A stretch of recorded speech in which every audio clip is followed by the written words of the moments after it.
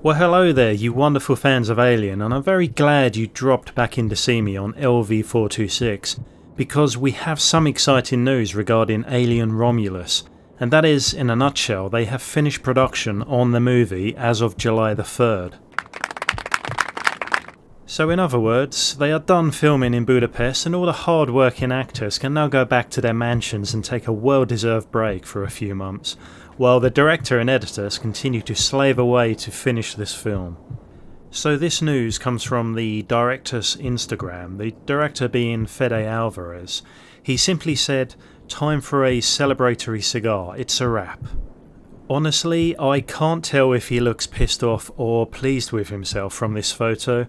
I do hope that's his happy with himself expression and posture, otherwise we can probably expect a bad movie one way or the other. But you know what, I think he's pleased and just chilling now that the kids have left the set and he can finish the film in peace. We are still over a year away from the film's release, but at least we can now feel a tiny bit closer to that August the 16th date. The even better news is that Disney is releasing the film in cinemas for a full theatrical run, as well as on the streaming platform Hulu. I do love this combination because when I go to see the film in the cinema, and I absolutely will, I don't care what anyone says, it's another entry into the Alien universe with at least some potential to be good, then I will be there, albeit with some potential of being massively disappointed. But if it is decent, then I can watch it again online the next day in the comfort of my own home, so I do respect the decision for allowing us the option to be able to see it on the big screen.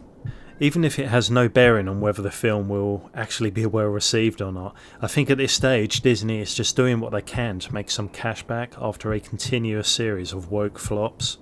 But I do hope the film is R-rated. You can certainly scare your audience without showing blood or harsh language, but I would hazard a guess that most of us Alien fans have a particular set of expectations when it comes to these films, and once you've seen what a xenomorph is capable of, you can never unsee it. It was actually the fast-paced violence and ferocity of the pale-looking aliens in Covenant that impressed me quite a bit, and I thought was actually one of the strengths of that film. You really felt that humans were utterly helpless against such speed and power from these creatures. But anyway, we digress. Another quick mention is that they will be sticking with the name Alien Romulus as the title for the film. Great, I guess. This could mean there is meaning in the name Romulus and how it connects to the plot of the film, but it's really not important to me at this stage. All my excitement now I feel will hinge on the first trailer we get, possibly near the end of the year perhaps. As even just a sneak peek trailer will offer us enough to decide on what type of alien flick this is going to be. As I said in my previous video, it needs to be violent and bloody. It's just got to have that edge, you know? And I do have some faith that Fede Alvarez's pitch to Disney on what this alien story is about may have inspired enough competent writing for this film to have a solid story and therefore a winner already in the bag. Now, I know from my last update video on Romulus, many of the comments from you guys expressed a lot of distrust for Disney on the whole, not just this film.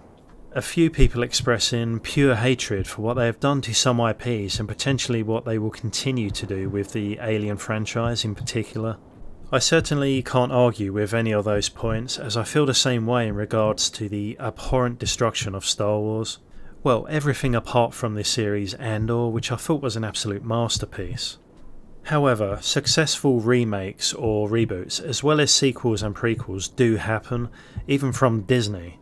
The Predator prequel Prey was a success. It wasn't anywhere near close to the original and nowhere near as fun and wacky as Predator 2, but I liked it. It felt like a small independent film that had some heart, you know?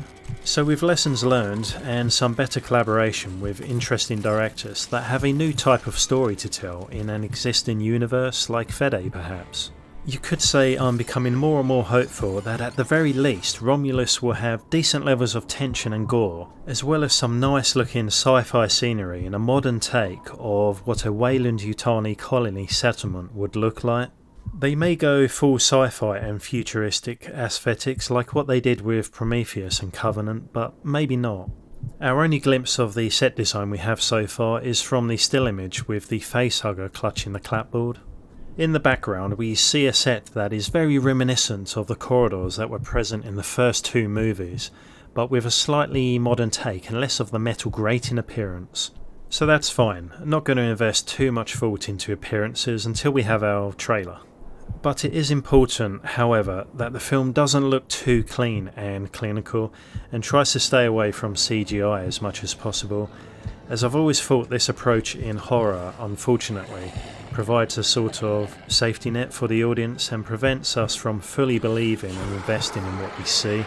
Well, my mind goes off on a tangent once again, but that's why I make these videos, as I love to express my thoughts on these movies I grew up with, and hopefully you'll take the time to chat with me in the comments and tell me your wishes for these new films as well. So what else? I mean, I wonder how large the colony base will be and how many settlers and families will be present at the station. The quote that came from the Hollywood Reporter a while back simply stated that a group of young people find themselves on a distant colony, fighting for their lives against the xenomorph, but it doesn't specify if they are part of a larger group or just a handful of youngsters alone for some strange reason. Maybe they're scientists, not just simply colonists. It is possible that they are part of the Weyland-Yutani research and development team for its weapons division. Maybe the studio is trying to make amends for Alien 4 after all these years. We know the cast are young, so I'm a little worried we are going to see what happens in most other generic sci-fi films and TV, where the kids have somehow lived long enough to learn everything they conveniently need to know about science and engineering to get by just fine on a distant world. But as formulas go, if their numbers are few, then the scenes could be very tense and scary with high stakes, like what we experienced aboard the Nostromo in Alien. If they are a large colony, then that could imply mass killings at the hands of the xenomorph, or possibly a xenomorph hive. Bees, man, bees have hives.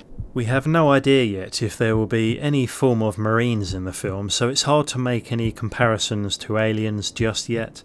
In fact, very little is known at all about this film so far, as the studio and everyone involved are keeping their cards very close to their chest. I know it's hard, but forget about Disney just for a second and try to stay positive with me for a bit.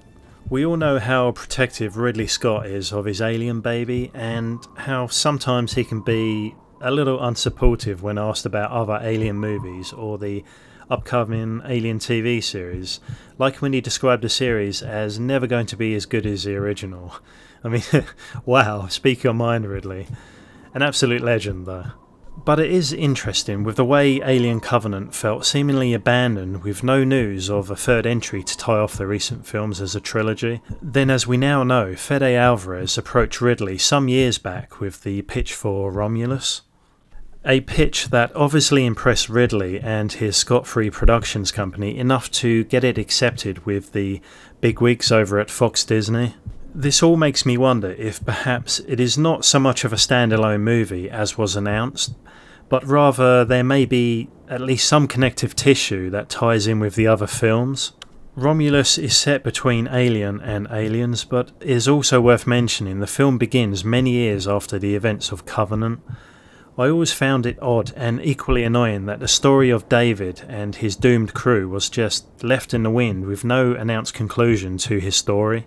So would it be fair to say that if Romulus is somewhat successful, assuming then the film draws in a younger audience that didn't grow up with Aliens, as well as pleasing the long-time Alien community of fans like myself, then if there are ties to the other films, or even some kind of revelation as to the events of David's story, could Romulus be the stepping stone / standalone movie that the studio needs to then greenlight and finance the next part of Ridley's ongoing story in this universe? I wish I knew what Disney had in mind for this very precious IP, precious for most of us, I would say.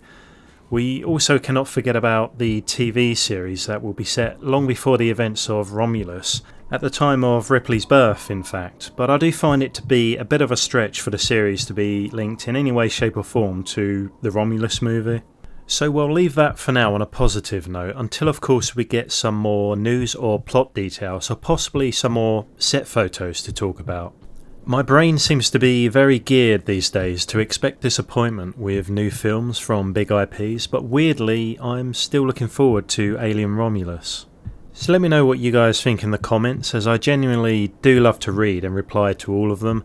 And in the meantime, take care of yourselves, and I'll see you soon.